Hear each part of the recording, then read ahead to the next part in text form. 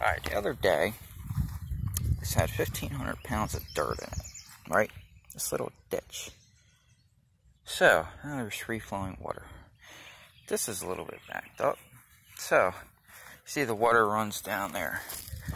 And all these weeds, there's not many right there, but this is at least, I don't know, 2,000, 3,000 pounds of mud, dirt.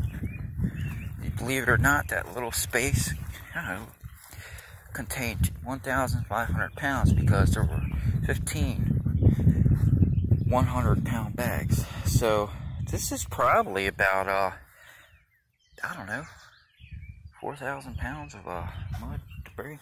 But it needs to be removed because I lived down here since May '86 and it's never been done.